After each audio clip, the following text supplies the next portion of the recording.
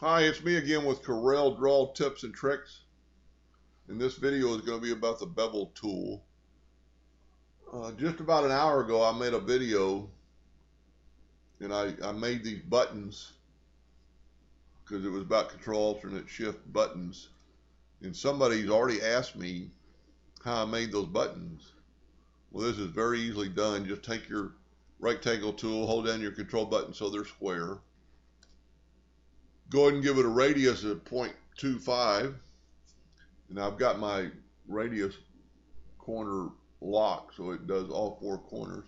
Let's fill that in with a gray.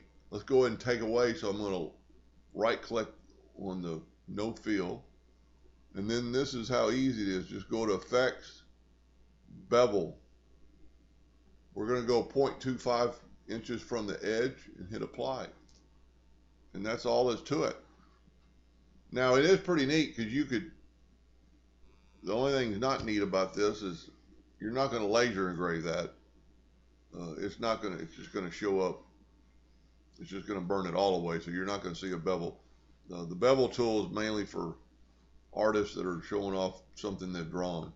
But you could play around with it and go from the center, and then it looks like a little pyramid, and you can change the direction of the shadow, to up top. I think the down about here is what I use for this to make the shadow look like the keyboard. But anyway, that's the bevel tool. Hope that helped a little bit, and thank you for watching.